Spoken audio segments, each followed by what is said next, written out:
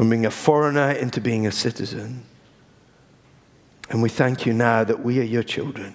And so we come as your children to love you, to worship you, and to listen to you. So come, we pray, by your Spirit. In Jesus' name, let's worship the Lord. Amen.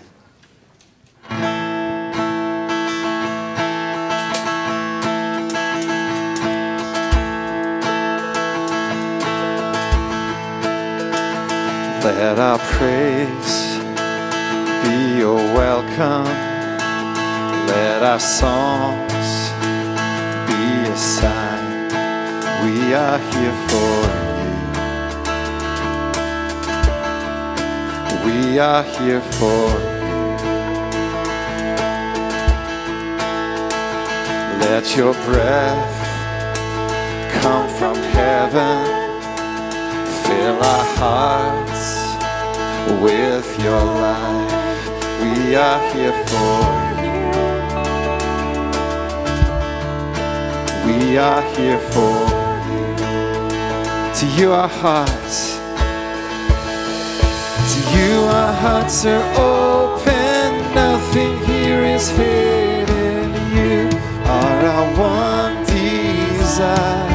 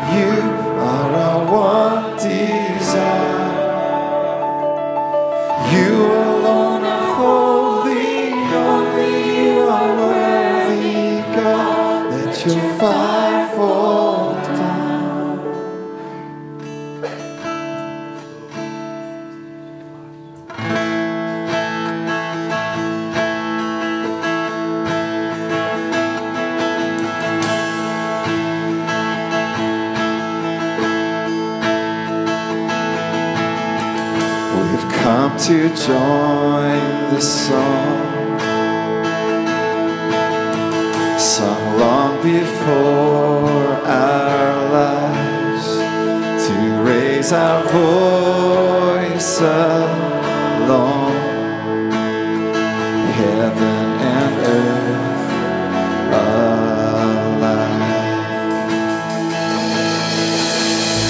We've seen your faithful hand, your mercy without end, the King who bled and died, a God who sacrificed,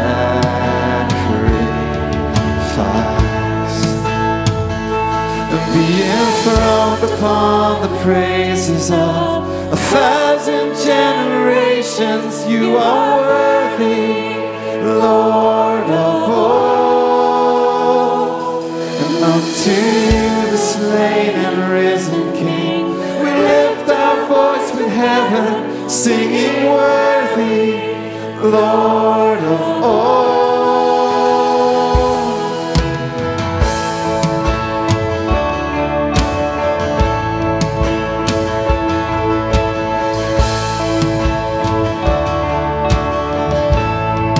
Through this life, all through this life we lead, and on to eternity, our endless praise we cry. Jesus, be glorified. Jesus, be glorified.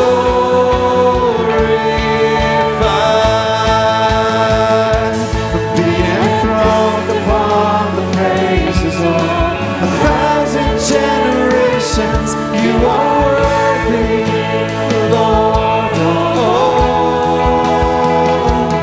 Unto the slain and risen King, we lift our voice with heaven, singing worthy, Lord of all. Be enthroned upon the praises of 1,000 generations. You are worthy, Lord of all.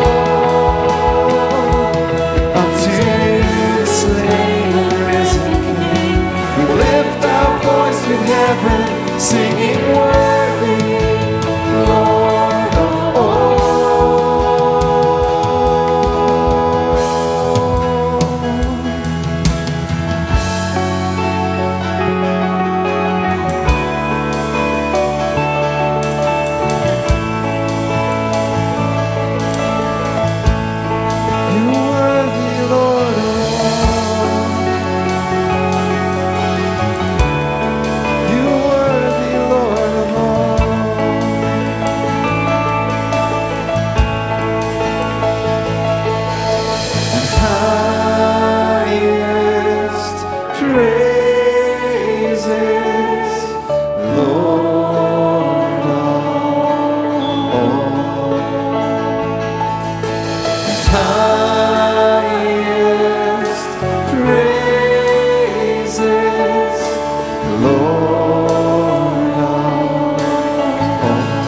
Highest praises, highest praises, Lord of all. Highest praises, Lord of all. Come on, let's lift our voice and sing. Highest praises, Lord of all. And highest praises, you are worthy, Lord of all. So be enthroned upon the praise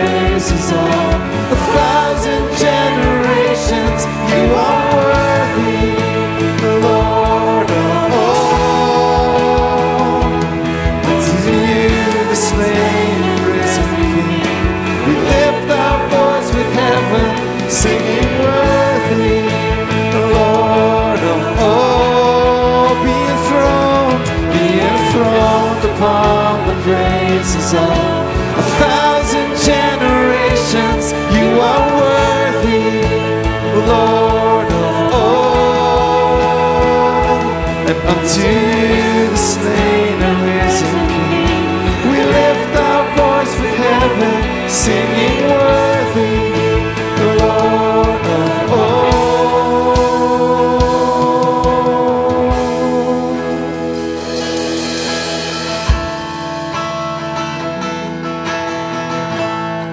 You Lord of all, you Lord, you Lord of all.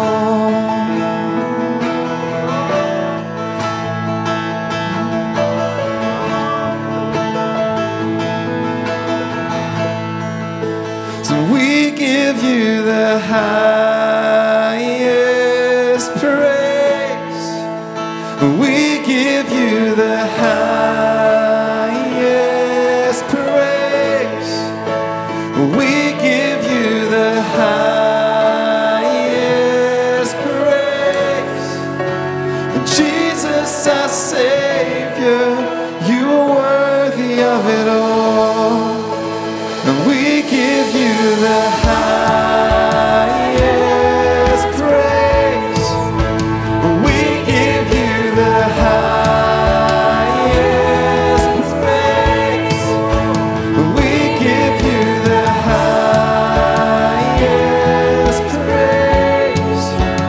Jesus, our Savior, you are worthy of it all. We give you the highest praise. We give you the highest praise. We give you the highest praise. Jesus, our Savior, you are worthy of it all. We give you the highest praise. We give you the highest praise. We give you the highest praise. Jesus, our Savior, you are worthy of it all.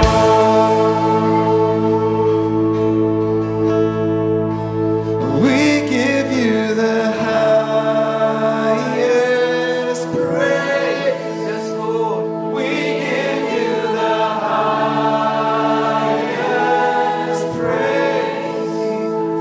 We give you the highest praise. Jesus, our Savior, you are worthy of it all.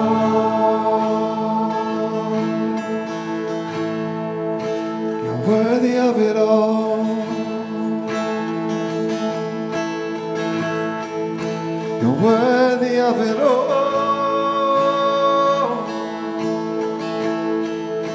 You're worthy of it all.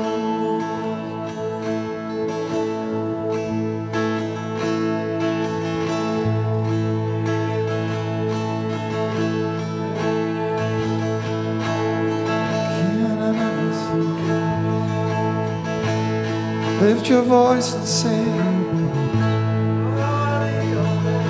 Lift your voice and sing.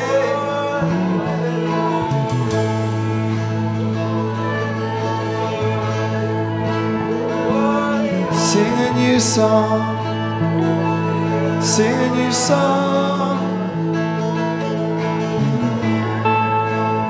For he is worthy.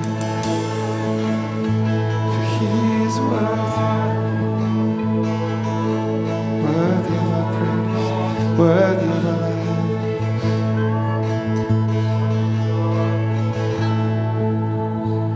I cast my mind to Calvary, where Jesus bled and died for me.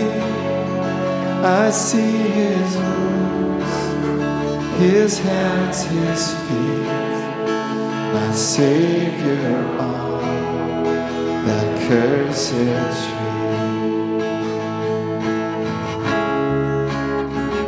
His his body bowed and drenched in tears, they laid him down in Joseph's tomb, the entrance sealed by heavy stone, Messiah still and all alone.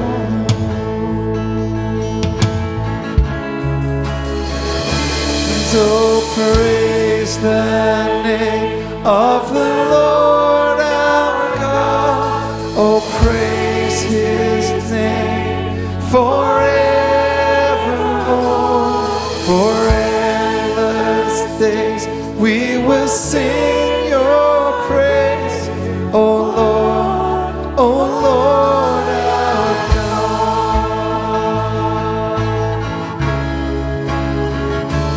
On the third at break of dawn, the Son of Heaven rose again. Oh, trample death, where is your sting? The angels roll for Christ the King. And on the third, then on the third, at break of dawn, the Son of Heaven rose again. Oh, trample death, where is your sting? The angels roar for Christ the King.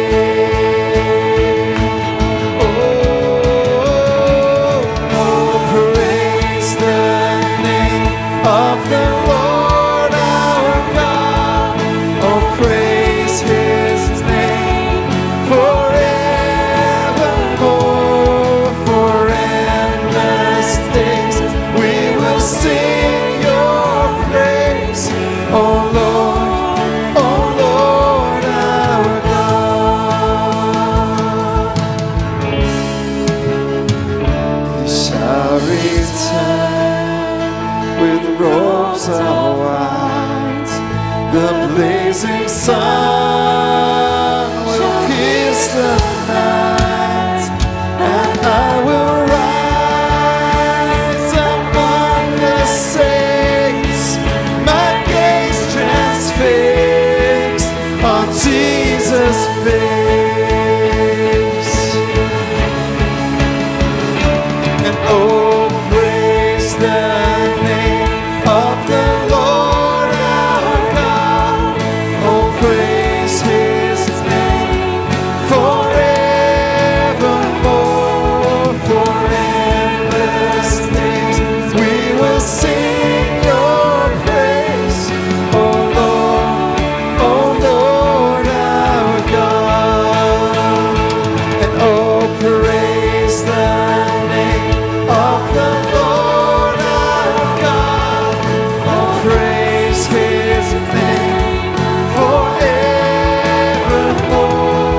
For endless days we will sing your praise, oh Lord our God. Oh Lord our God. Oh Lord our God.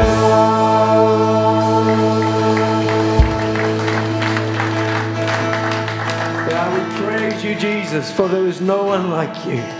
For you gave your life for us and saved us from the grave and for sin. That one day we will see you face to face in all your wonder. And we give you praise and glory this morning, for you alone are worthy of such praise, such glory, that all creation sings of your glory. Just keep coming, Holy Spirit. We love you. We love your presence. And we thank you that you are here. And we honor you and we worship you. Father, Son, and Holy Spirit, we love you, and come and make your home in our hearts, we pray this morning. In Jesus' name, amen. Amen. Well, please be said. Thank you, Sylvain. What a wonderful time of worship. We're so blessed to have people who just lead us into His presence. Thank you so much for that. Well, welcome to the Mungo's AGM. Whether you're here in Balerno High School or watching online in St. Margaret's Academy, Livingston. And if you're a guest with us this morning, you're going to see a bit about what we've been up to over the last year in a moment. We've got our review of the year, our first one back, since I'm excited about that, just to remind us of all the many things that we do throughout the year that we feel God's calling us to. We're so grateful for a year of ministry in both locations, both in Balerno and Livingston. And it's been a very full year as we've continued to live out the vision to be love and to press into our core values of word and spirit, worship and prayer, family and kingdom. And we've seen God move in remarkable ways as we've been obedient to His leading. All that we've done through the year can only happen through our wonderful staff and amazing volunteers. That's you, who serve faithfully in teams every week. Many serving again this morning, and many of you sitting in the room who have served. I mean, it's huge what we do throughout the year.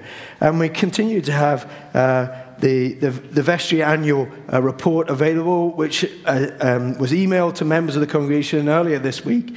This report gives a snapshot of many of the highlights through the year and is a very encouraging read. And if you haven't read it, I really encourage you to do so, and it will help you see the bigger picture of what we do throughout the year.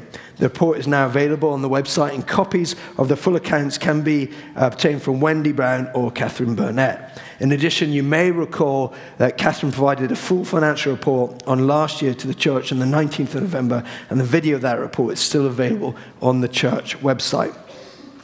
Now, as we move into the formal side of the AGM, where as a church we need to affirm a couple of things. And the first thing is the auditor.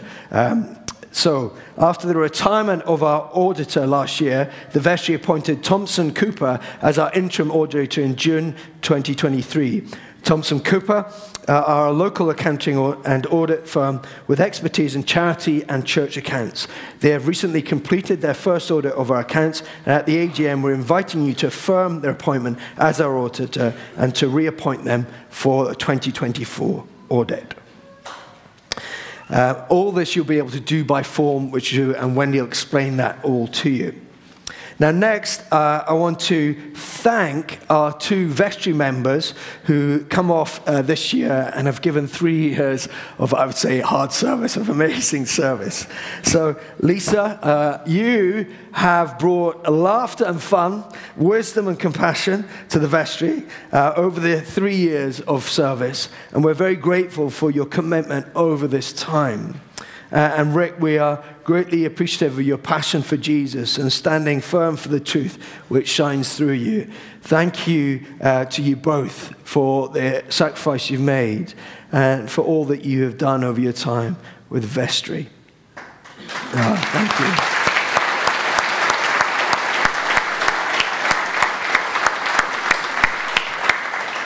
Now we come now to the appointments of proposed new vestry members, and our first two are Julia Sloan and Derek Thompson.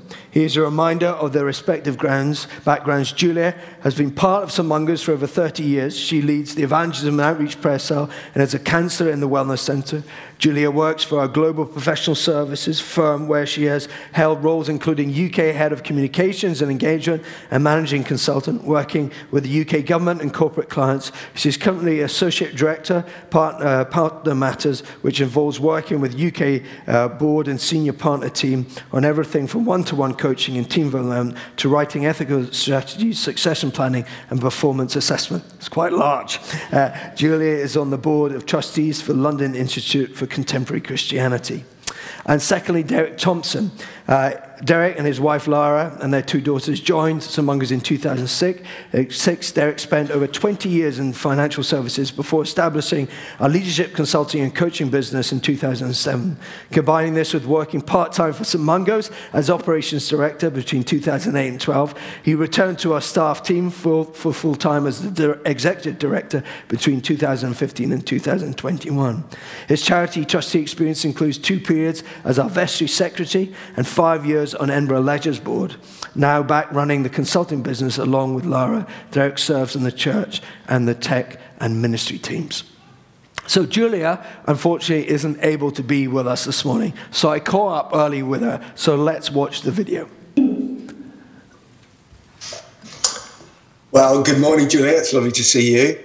Julia, can you tell us, how did you first come to St Mungo's? Yes. So I first came to St Mungo's through the youth work, actually, as a young teenager. So I've been in St Mungo's for over 30 years, and basically, I can't remember exactly how old, but I became a Christian age 14, so probably about a year before that, I started going to Pathfinders, which was the younger youth programme at that time. Initially through the Friday night social activities, and then over time started coming on a Sunday morning as well. So you've been through quite a lot, and what other things have you done within St Mungo's? Well, okay, so I guess as most people that have been here for that length of time, quite a few things. So I did help with children's work for a while when I was younger. I've done share rota, I've done hosting, I've helped with Alpha in various different capacities, cooking, believe it or not, those who know me, as well as helping to lead it. I've helped on the God at Work course, which actually I did myself as well at one stage, so that was really good. Care van, care shelter, lots of things.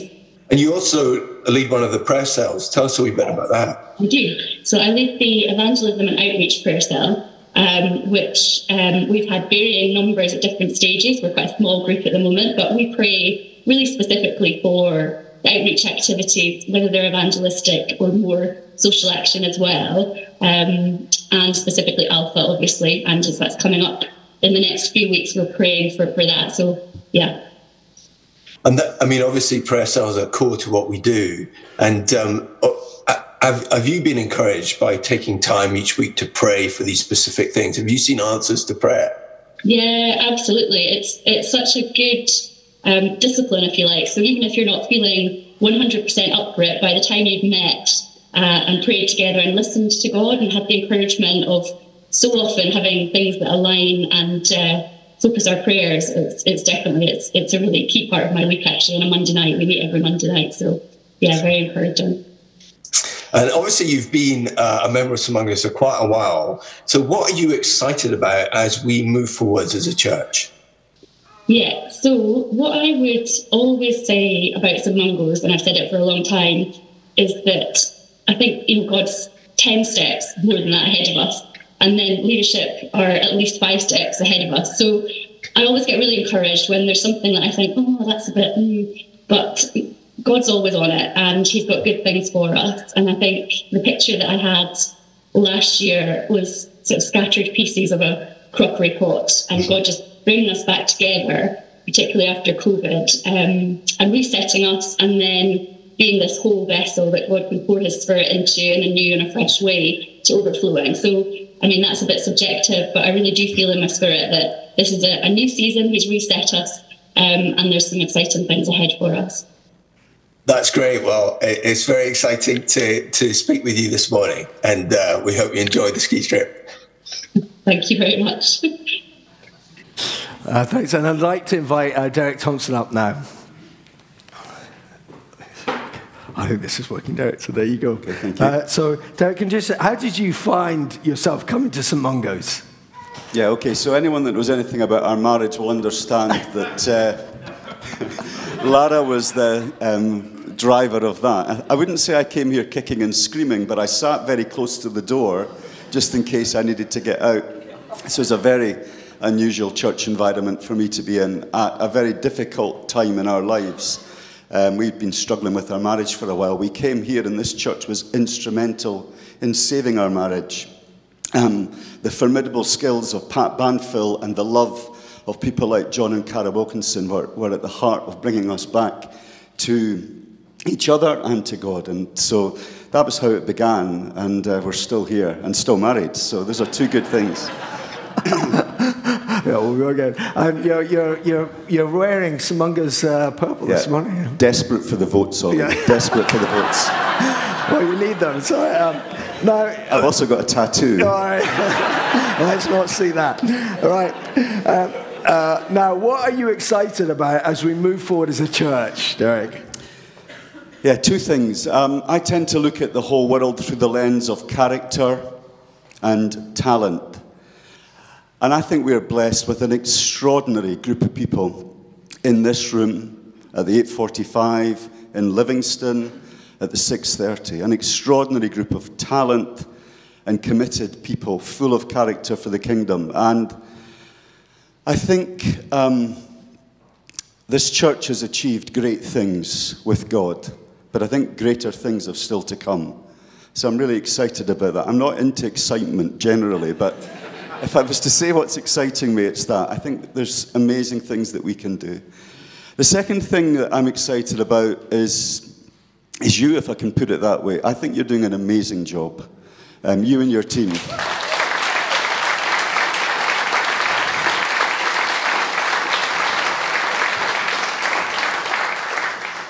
We rehearsed that earlier to embarrass you. And last year I spoke about how I think it's our responsibility to hold your hands up, just like they held up Moses' hands. So I think I've probably got to put my money where my mouth is and support you. So I'm excited about the opportunity to serve and support you. Well, I just want to honour you. I really appreciate that. It's been such an impact and influence in my life since I've known you, ever since I first met you when we went to Bethel together. And I just want to honour you and thank you. And thanks for having the tattoo. That's great. Thank you so much.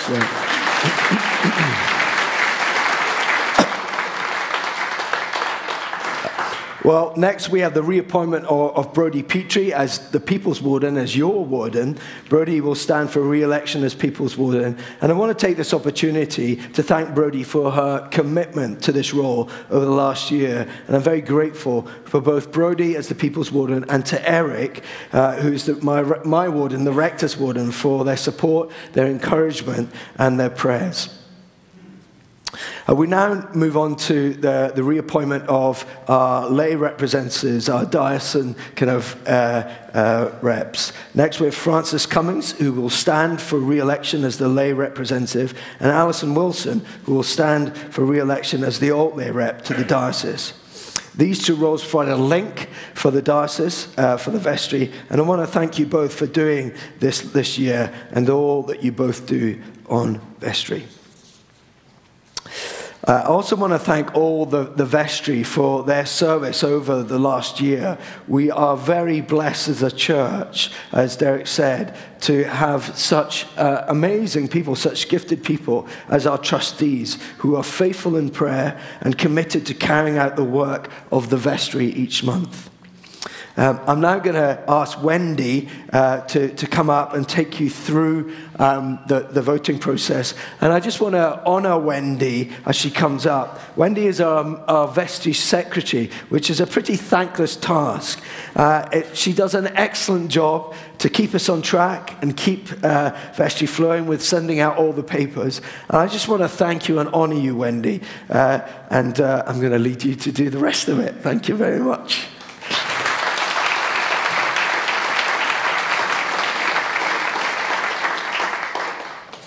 You're not going to clear the decks for me. Okay. Talk amongst yourselves. It's just a little bit short.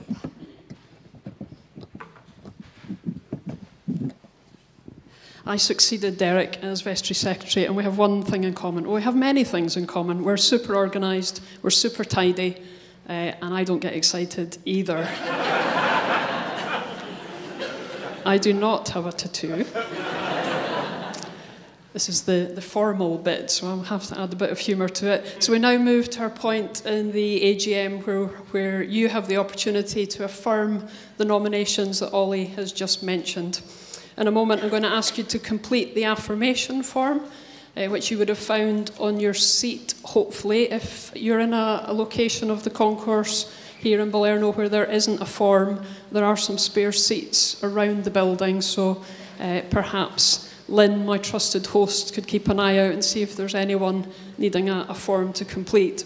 We also have a QR code this morning, so the first time we're trialling this. Again, depending on where you're seated in the concourse, you may get a signal, you may not, hence why you have a paper form as well. So we're going to try the QR code this morning as well. And this will take you to a form which will go straight into Church Suite, and I'll pick up that information tomorrow morning. We are a large church. We're spread across 2 sites. Therefore, it is likely that some of you are not going to personally know all the people that you're being asked to affirm this morning. Equally, nobody expects everyone in our church to be familiar with the skills and expertise required to be on vestry and serve as a charity trustee. Charity trustees are the people who share ultimate responsibility for governing a charity and directing how it is managed and run. This is why we follow the convention of having the existing vestry do the groundwork for you. We feel, as the people actually doing the job month on month at the moment, they are ideally placed to know the following things: what skills and expertise is required, what kind of character and chemistry balance is required relative to those already on vestry at this time, and who in the congregation might have the relevant experience and character qualities for the season that we're currently in. And so you are, of course, all able to make up your own minds about these things, but if you're unsure about affirming someone you don't personally know, can I encourage you to place your trust in the prayerful due diligence which the vestry has completed on your behalf. So we're going to begin the process of there'll be a slide of the affirmation form which you will have. So in a moment I'm going to draw the AGM to a close. This is your cue to complete your affirmation form, but first there are just a few things to highlight and make you aware of. Please only complete the form if you are 16 and over and a regular worshipper at St Mungo's. If you're completing the paper form, please put your name in the space provided. This simply allows us to confirm that you fulfill the criteria I've just mentioned, and to reassure you that the process is confidential, that it's only myself and Ollie that will see the forms. Once you've completed your paper affirmation form, please hang on to it until the end of the service, and there'll be buckets at the exit as you head out to my left, and there'll be a bucket at the information point for you to pop your form into. And in Livingston, there'll be a bucket by the information table in the atrium.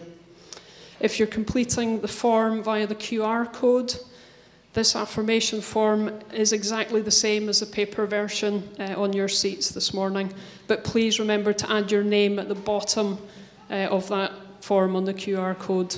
That's a required field. Please respond to all the affirmation statements by putting a cross in either the yes box or the no box.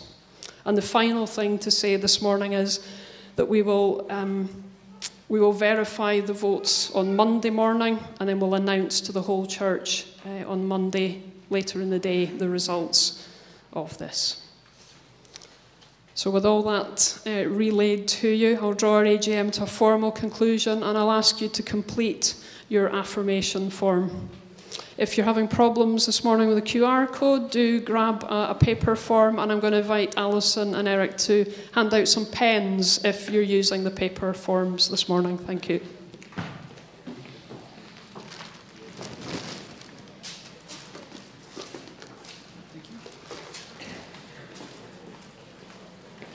Anyone needs a pen this morning? Are you okay?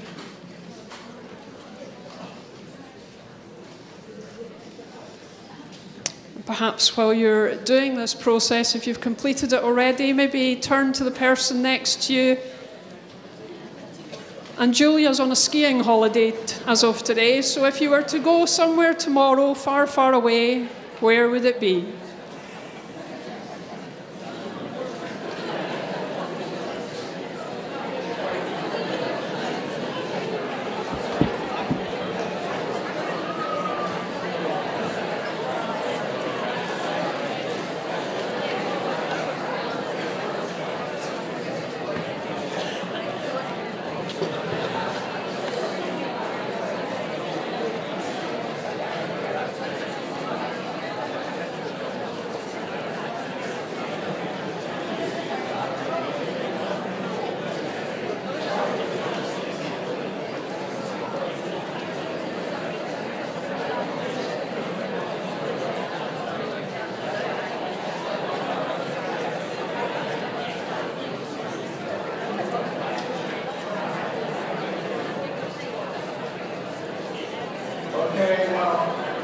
Back to the reality of being in Balerno High School.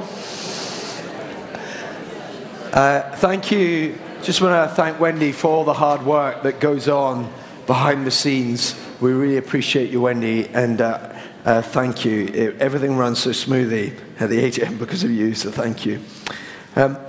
Well, before I share about the next step of our spiritual vision, I want to say that we are continuing to work on the possible building options for here in Balerno as issues continue to arise for us here in the high school, and we will hopefully be able to share with you all the possible next steps early in the summer term.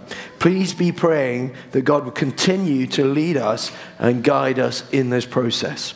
But I'm very grateful to all those who are helping at this moment. Now, I am very excited to share with you this morning and share the next stage, the next step of the vision that I feel the Lord is leading us to as a church, as St. Mungo's, both in Livingston and Balerno. The next stage is simply the last part of the vision God has already given us. And I'm excited to share this because I know how key it has been in my development and growth as a disciple of Jesus. And it's summed up in 2 letters: go. It's probably the hardest of the 3 words: abide, transform, and go. Let's remind ourselves of the vision of St. Mungo's. St. Mungo's is a church family who look to be loved as we are loved. Together as we take up the call of Jesus to abide in his love, be transformed by the Holy Spirit, and go with the good news of the kingdom of God to be love. So as we abide in his presence, we're transformed by his word and spirit, and we go with the good news of the kingdom of God to bring his kingdom to be love. And as we live such a life, we live out the Great Commandment and the Great Commission that Jesus has called us to as his disciples. Now, since sharing this vision, we've looked at what it means to love God with all our hearts, our minds, our soul, and our strength. As we abide and we love him in response to his love as his children in our true identity. We've looked to be transformed by the Holy Spirit as we live our lives open and obedient to him, living generous lives with what he has given us so that we can bless others, both who know Jesus and those who don't, to be growing disciples in that. And this morning we look at this last word of go that I sense God is wanting us to push into as a church, that as we go with the good news of the kingdom of God, we make disciples. This is the great mission of the church that has never changed and yet is so often forgotten. And Jesus defined the mission of the church in Matthew 28. And I want to be really clear about this. This is what the mission of the church is. Go, Jesus says, and make disciples of all nations, baptizing them in the name of the Father and of the Son and of the Holy Spirit, and teaching them to obey everything I have commanded you. And surely I am with you always to the very end of the age. I love how often when Jesus commands us to do something, he gives us a promise too. And we'll see that as we look at what it means to be a disciple. I've sensed for a while now that God wants us to continue to be loved by abiding, by being transformed, and then as his disciples going to make other disciples in love. In one sense, this is nothing new, but it's probably the hardest part of the vision. And I think God's been preparing us over these last couple of years so that we're ready for this. I feel that God wants us to really push into this so that we become a discipling church. And I realize this is going to take some time. What encourages me is that discipleship is something that is already happening in St. Mungo's. Just to pick out a few things this morning. So in our older primary, for example, Caitlin and Ruth have started a discipleship group in the last year called Dive In, where they meet to read the Bible, pray, build friendships, eat, and have fun together, and learn what it means to be followers of Jesus. We're also seeing discipleship happening in our older youth in the S4 to S6 group, where they're growing in their relationship with God and with each other. A while back, we recently launched Safar, which is a discipleship tool within the company of men here in Balerno, which allows us guys to get to know each other a bit more, to encourage each other to be disciples of Jesus and to become more of disciples as we move forward. Safar is also a tool that we're going to put out to the whole church, which we're going to encourage you to meet in one-to-one, whether with friends or with people you might not know within the church. And it will help you to become, go deeper in your relationship with Jesus and with one another.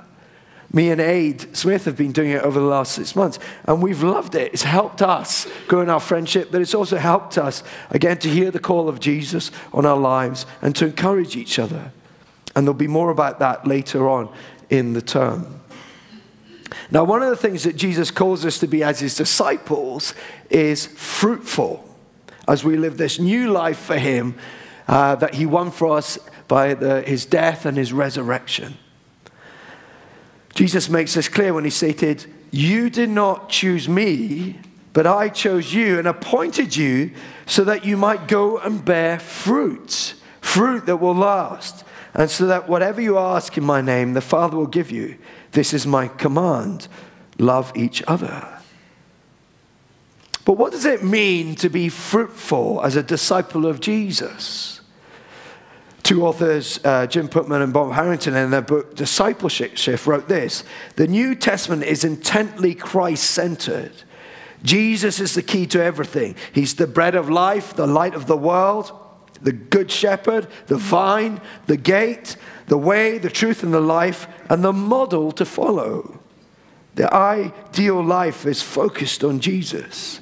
It's not just trusting him, but also truly following him. To focus on him is to live a fulfilling life. It's about becoming more and more like him in the power of the Holy Spirit to the glory of God. To be conformed into the likeness of Jesus is the goal. The word for this is discipleship. And the New Testament church was all about being and making disciples of Jesus. I love that thought at the end of that quote, that the New Testament church was all about being disciples, of abiding in Christ and being transformed by Christ, and then also making disciples, going.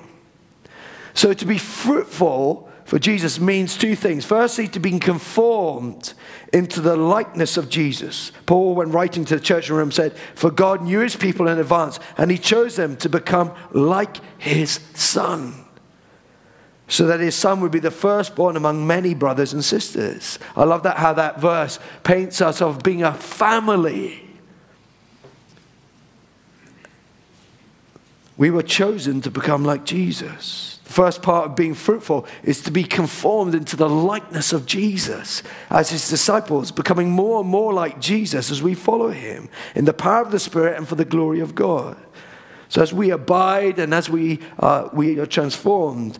And then the second part of what it means to be fruitful is that as we go into the world, we make disciples. Remember, Jesus chose you and appointed you so that you might go and bear fruit that will last. That's Jesus talking about you and me. That's Jesus talking about people. That's Jesus talking about us being witnesses and making disciples. So to be fruitful as a disciple of Jesus means to be conformed into the likeness of Jesus, to love God and others, fulfilling the great commandment by abiding and being transformed. But it also means as we go, we make disciples, which is the mission of the church, fulfilling the Great Commission. I really like how Dallas Willard describes this. He said, discipleship is the process of becoming who Jesus would be if he were you. Just think for that for a moment. Discipleship is the process of becoming who Jesus would be if he were you. See, that's the amazing thing about Jesus. He doesn't try to mold us to all be completely the same. No, he's created us fearfully and wonderfully to be different, with different giftings and abilities so we can bring the good news of the kingdom of God in different places. And all this is done out of a response to his love for us. We love because he first loved us. Making disciples is being part of love.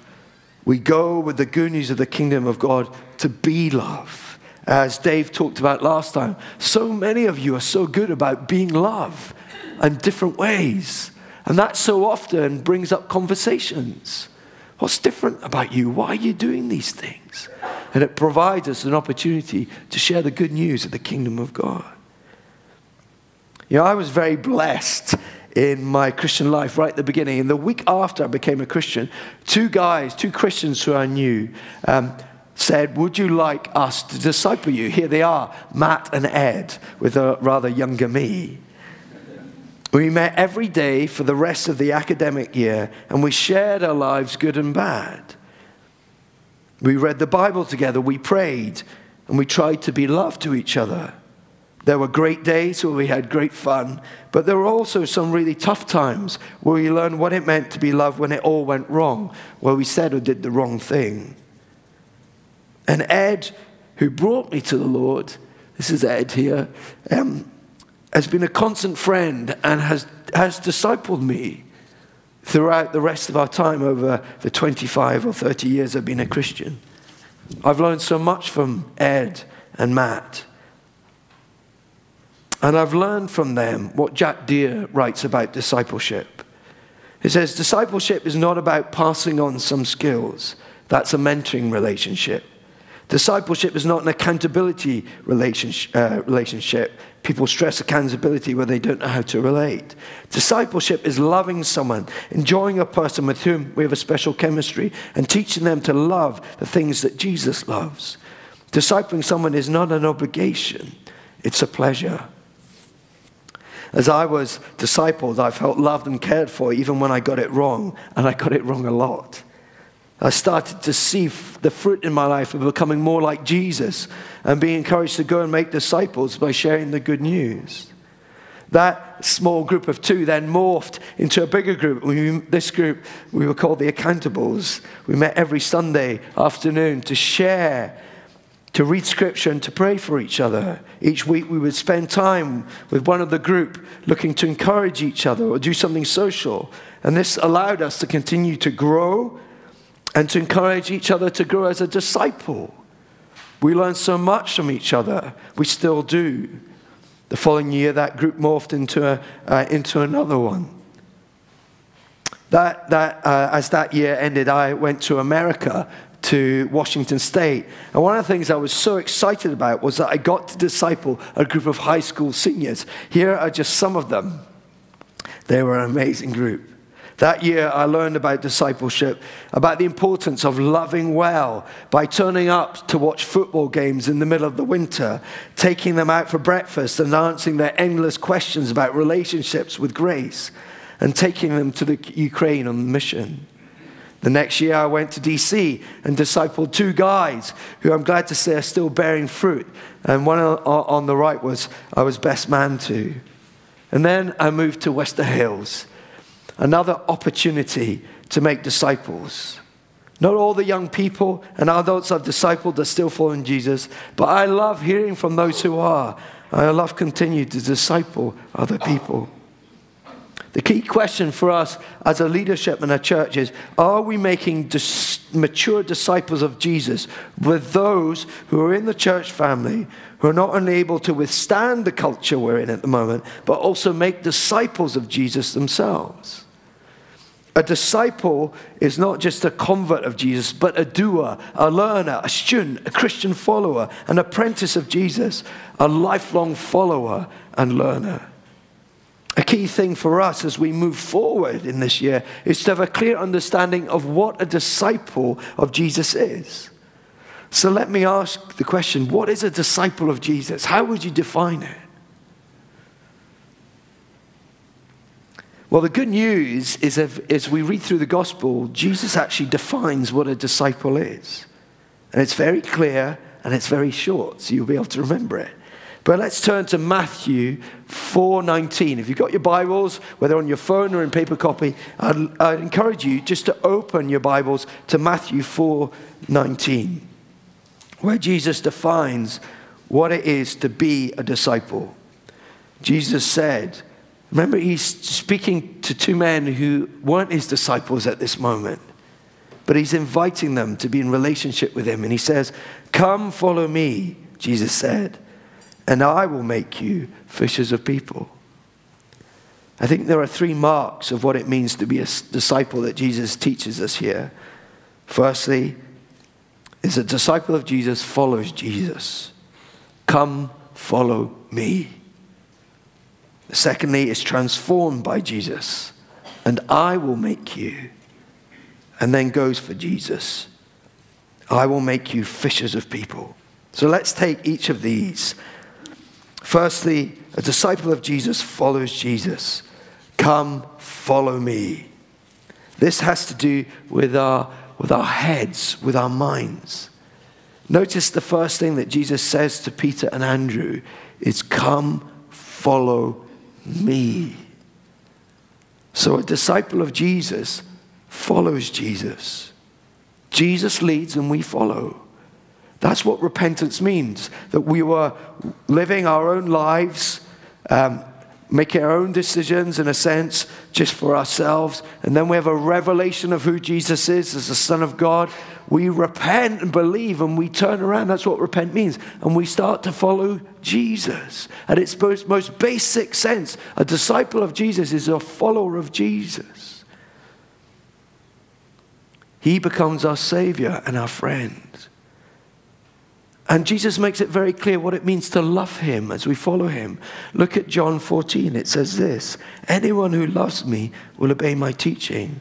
My Father will love them, and we will come to them and make our home with them. Anyone who does not love me will not obey my teaching. These words you hear are not my own. They belong to the Father who sent me. So the first thing about being a disciple of Jesus means to follow Jesus.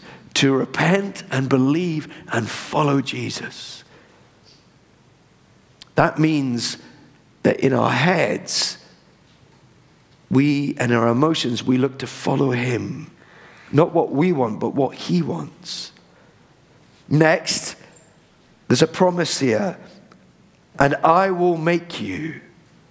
The promise is that Jesus will transform us as we follow him. Have you ever noticed that about this statement? That Jesus gives us a promise. That as we follow him, it's he who will transform us as we work in partner with him. He will make you. He will transform you. Jesus will transform us into his likeness, into being fishers of people. Jesus invites us to follow him before we all have it sorted out. You know, I remember one girl who... she gave her life to Jesus, and then she had a bit of a moment. And I can remember her coming to me and she said, I've become a Satanist. I was like, what? I thought you were a follower of Jesus. I was like, oh my goodness, what do you do with this? You know, this is not what you want to tell your boss. That one of your youth who was a follower of Jesus has now become a Satanist. I was just like, oh. And boy, did I pray. I got on my knees like this. And I agreed that in a week I'd meet this girl to talk with her, with one of our female youth leaders. And I remember going to meet with her. And I was like, ooh. And she said, oh, it's all right, oh, I've given up on that. I'm a follower of Jesus. I was like, okay. And she said, you know what? He loves me for who I am. I had to do all these ritual things to enter into this small club. It was so dark and horrible. But Jesus accepts me as I am. See, we don't have to have it all worked out. All we need to know is our need for Jesus and our willingness to follow him. And he will transform us by the power of his word and spirit. And then as we follow him, he promises to transform us to become in his likeness, but also so that we go and we make fishers of people. And I will make you fishers of people, Jesus says. This is about our hands and our feet. Jesus doesn't just die on the cross and rise again so that we can receive eternal life, so that we come to church. No, he gives us a new life and a purpose. And that purpose, that mission, is to make disciples. Peter and Andrew had been fishermen all their lives. They'd been growing up that way. And Jesus invites them into a relationship with him. He says, come, follow me. And I will transform you as you follow me. And I will give you a new purpose, a new mission. And that is to make disciples. And the only reason that you and I are here is because they took up that mission. And as Jesus went back up into heaven, they were empowered by the Spirit. And they went and they made disciples. And that's why we're here. That's the mission of the church. That hasn't changed. To go and to make disciples. To be disciples, to be growing disciples, and to make disciples. So as we follow Jesus, he will transform us. He'll transform our brokenness, because we're all broken. That's why we need Jesus. And then as we go, as broken people, being transformed, being restored, being loved in our true identity, we go to make disciples. How did Jesus make disciples? Well, he invited them along. He didn't say, right, next Tuesday at 9 o'clock, you'll be in the classroom, and I'm going to teach you Discipleship 101. He didn't say that. He said, come follow me. Discipleship is best done through relationship. We see that as we continue in the New Testament with Paul and Timothy. Paul writes this, you, Timothy, however, followed Paul's teaching, my conduct, my aim in life, my faith, my patience, my love, my steadfastness, my persecutions and sufferings that happened to me at Antioch and Iconium and Lystra, which persecutions I endured, yet from them all the Lord rescued me. Indeed, all who desire to live a godly life in Christ Jesus will be persecuted, while evil people and impostors will go on from bad to worse, deceiving and being deceived. But as for you, continue in what you have learned and have firmly believed, knowing from whom you have learned it. You see, Paul basically said, follow me, Timothy. Be an imitator of me. Why? Because Paul was an imitator of Jesus. You see, discipleship is best done in the family. It's best done in relationship. That's why Alpha is so good, because it's done in relationship. We talk, we eat together, we invite our friends. As we start to think about making disciples, it's important for us to understand what our responsibility is. So I think there's three parts. Our responsibility, the person we're discipling's responsibility, and then God's part. Firstly, what are the things I can do, my part, to help develop a person? And that could be someone in the congregation, because when I'm talking about discipleship, I'm not just talking about people who don't know yet Jesus. We're all discipling each other. We learn from each other, yeah? That's why we have house groups, so that we can learn from each other, that we can grow together. That happens best together in a family.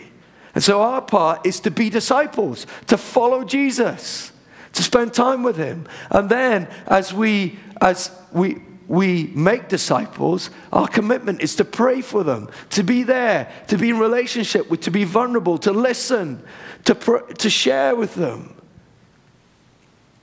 That's what it means.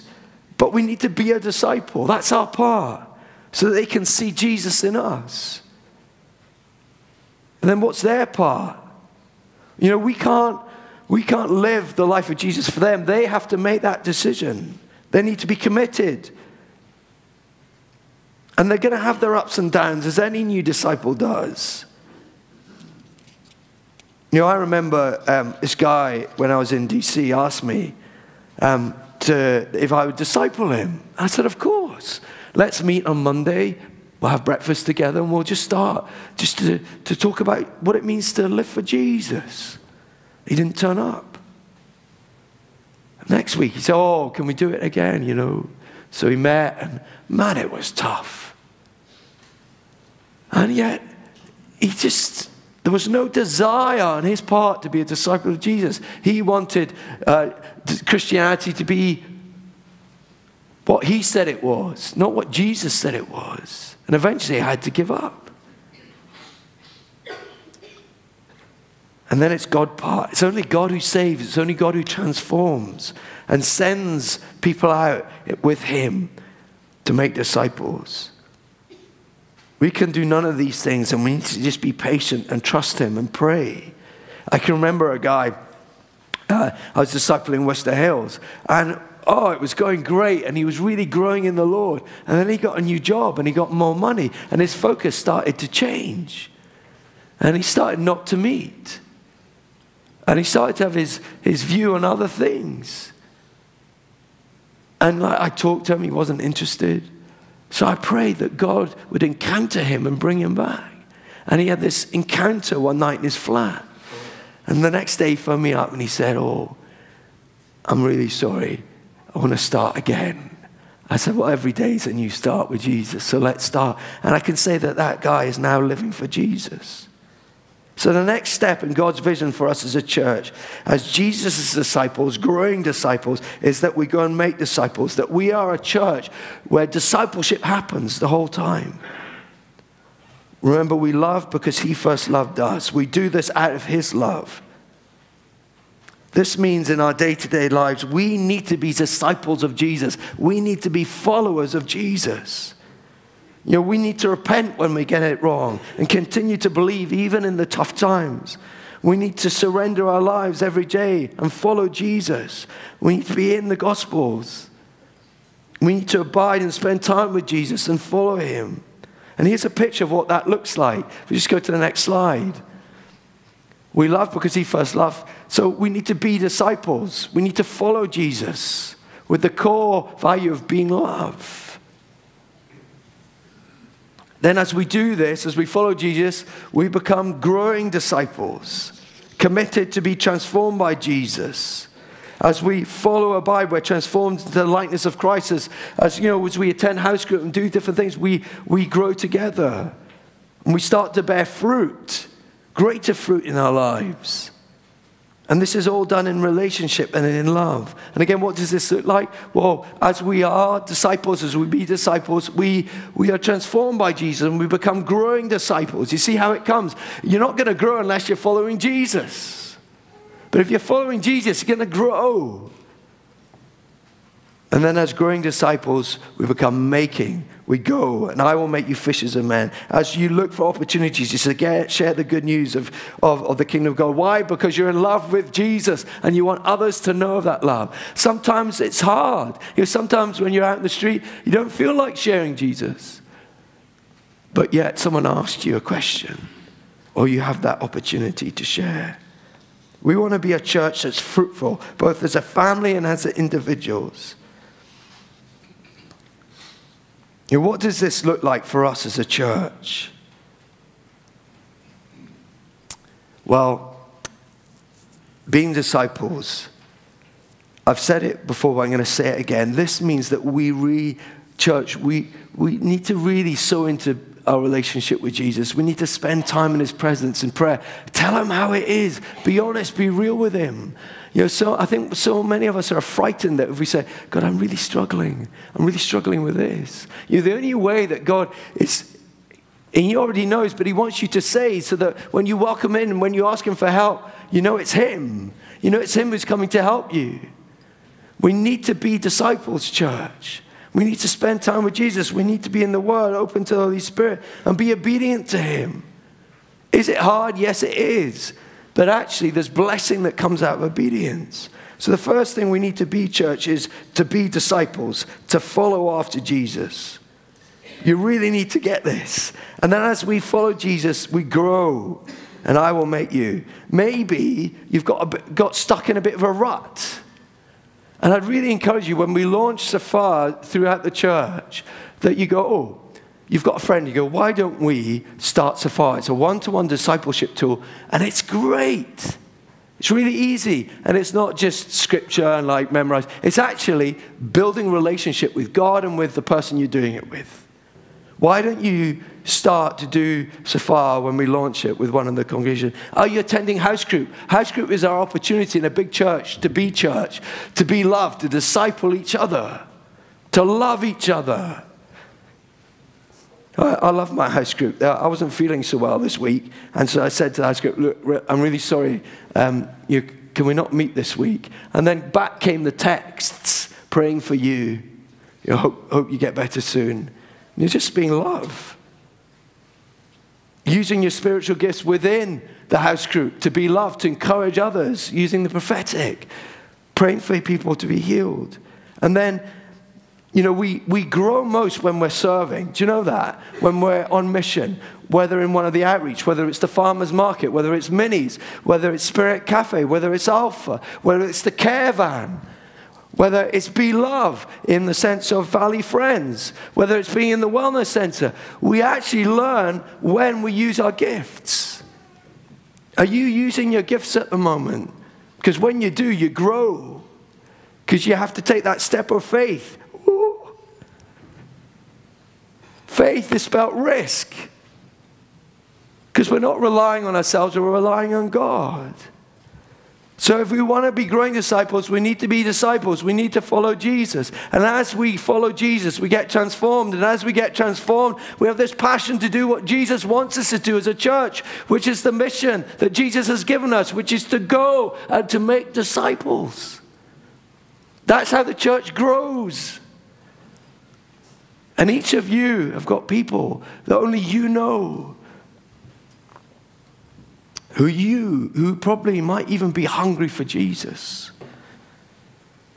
Now, I was thinking about what was going to be the giveaway. Someone asked me, is there going to be a gift this year? And I was like, no. I was racking my brains. Oh, God. Like this. And I was talking to Dave. I was talking to Wendy. And one of the churches that when I was in West Wales that we used to love working with was the Redeemer Church, the Nigerian church. It was just wonderful. And when we went out on an outreach in West Wales, they used to wear these baseball jackets, and on the back it said, "Ask me about Jesus." I was like, oh, I want one of those. Ask me about Jesus. Has Jesus changed your life? Let me ask you again, has Jesus changed your life? Is Jesus changing your life? Could you do that on your own? No. See, we often forget we've got good news. We forget what Jesus has done for us. So we've all got stickers. So I thought, well, I better do this first. So I stuck it on my mobile phone cover. Ask me about Jesus. And it was amazing. Stuck it on, and then I went into the co-op. And you could see the woman go. And then on Friday, I was in a restaurant in town. Had it on the table. The waitress. See, all the surveys that the church is doing at the moment is saying that there are thousands of people who want to know about Jesus, but they don't know who to ask.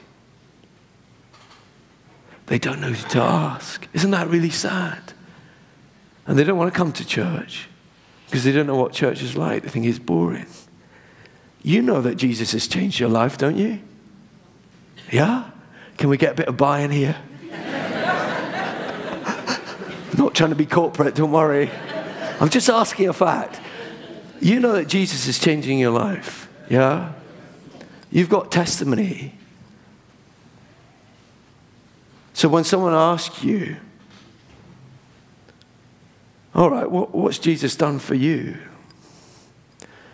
Then you can say, well, actually he answered a prayer this week. I've been going through a really difficult point, and he's brought peace in the midst of all that's going on. See, people want to know that God is real. People want to know that actually Jesus can make a difference, and they're really hungry. Is that scary? You know, when I start that on the phone, I was like, ooh. My first question came to mind, what are you going to say all when someone asks you? I was rehearsing. It's good to rehearse. It's good to be prepared, isn't it? It's good to have fresh testimony each week. That's why we pray. That's why we encourage each other. You know, I thank you so much. You know, when Derek said, you know, about me, thank you for your love. Thank you for the way you encourage me. I really need it. You're a wonderful church family. I couldn't do life on its own. I just really couldn't. I've tried. It doesn't work. There are people out there who are alone. I remember, final story, when we were out in Livingston one day, we were doing free hugs. And I can remember Laurie Hudson telling me, we gave this hug to this guy. The person hadn't been hugged or touched for something like 5 years. 5 years. There are people out there who don't know that they're loved. They don't know the good news, and you do. So we've got stickers for you.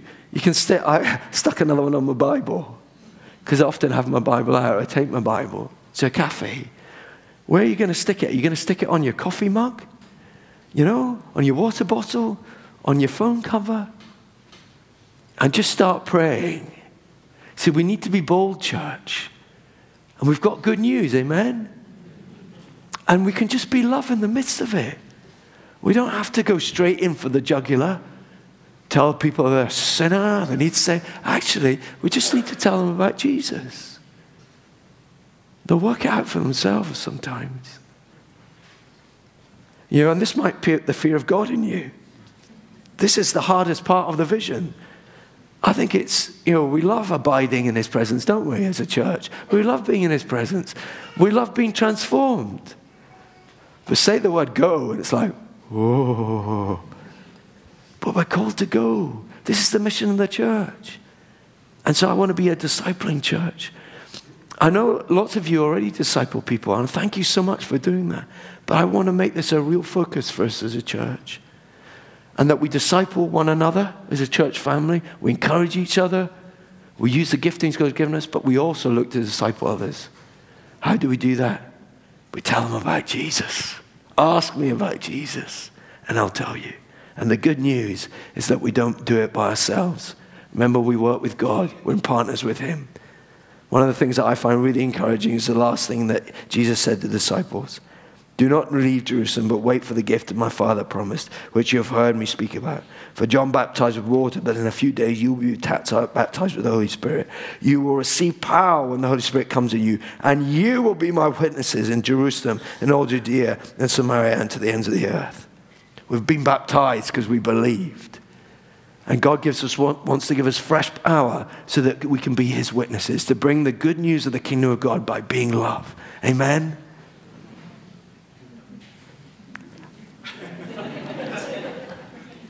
It's not I have to, it's I get to.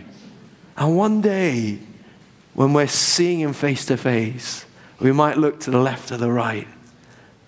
And we might have the privilege of being able to say, God used me to bring that person into the kingdom. There's no greater reward than to bring someone into the kingdom, to allow God to allow you. So let's be a church. who discipleship is at our core. Why? Because we love Jesus and we want others to know. So please, even if you don't stick it on your phone today or your water bottle, please take a sticker and pray. Or where do you want me to stick this? So that people can see it and people can ask me. We're at 12 o'clock, so let's just pray. And let's just pray in our seats. I think some of you think I'm like, oh, evangelism crazy. I get scared. That moment when someone, you go, ooh. But we've got the Holy Spirit to help us. So, Holy Spirit, would you fill us again with your fresh power so that we can be your witnesses? So that when someone asks us about Jesus, that we're able to share about what you've done in our lives, Jesus. Come, Holy Spirit, and fill us afresh. And thank you, this is a church that loves really well, looks to encourage, to grow each other as disciples. Help us to take the next step, to go and make disciples in your power, so that many may come into your kingdom. And we may have the blessing of seeing people coming to know Jesus and following him. So come, Holy Spirit. We ask this in Jesus' name. Amen. Parents, if you need to go and get your kids, can you get them now? I'm going to ask the band to come up. And we're going to sing one last song. And after this, there's two things I want you to do. If you haven't dropped your affirmation forms in, voting forms, then please do find that yellow bucket and drop them in. And also, why don't you get a sticker?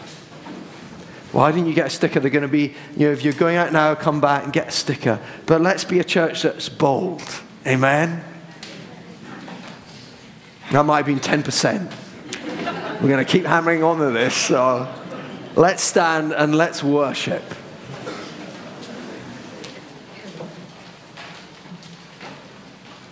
Father God, we just thank you that you don't just call us to follow you, but you call us with a new purpose, to be your disciples and to make disciples.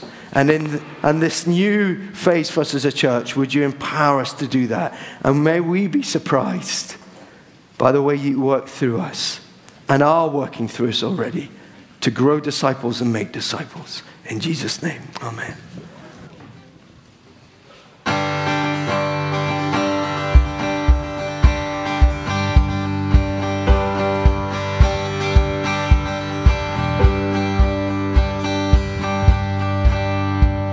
He is the Lord, and he reigns on high. He is the Lord. Spoke into the darkness, created the light. He is the Lord. Who is like unto him, never ending in days. He is the Lord. And he comes in power when we call on his name. He is the Lord. Show your power, oh Lord our God. Show your power, oh Lord our God. Show your power, oh Lord our God. Show your power.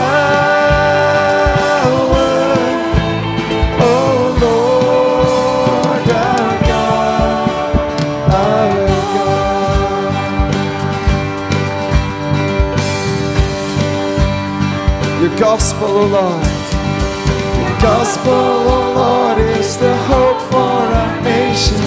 You are the Lord.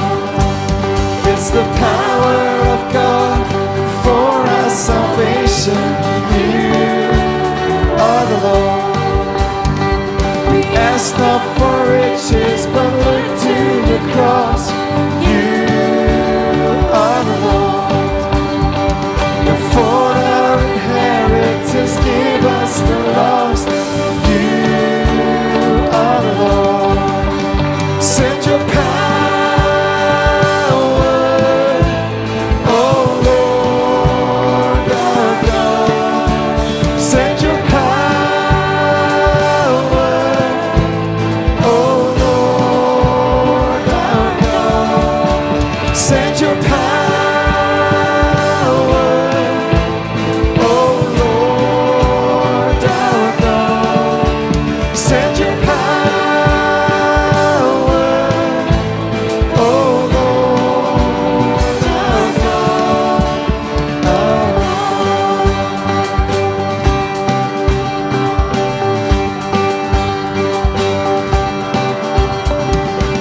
gospel, oh Lord, is the hope for our nation.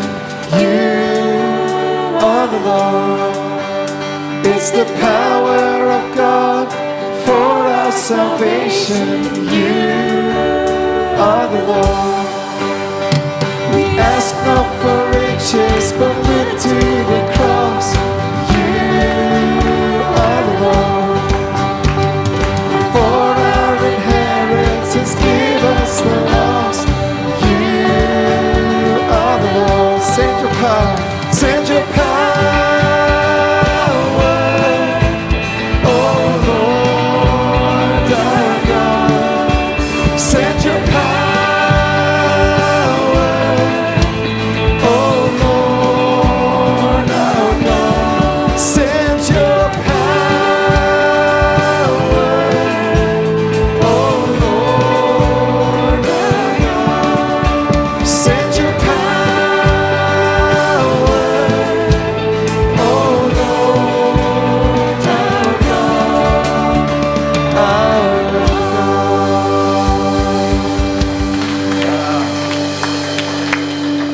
Lord, for our inheritance, give us the lost, we pray, that your kingdom would advance through us.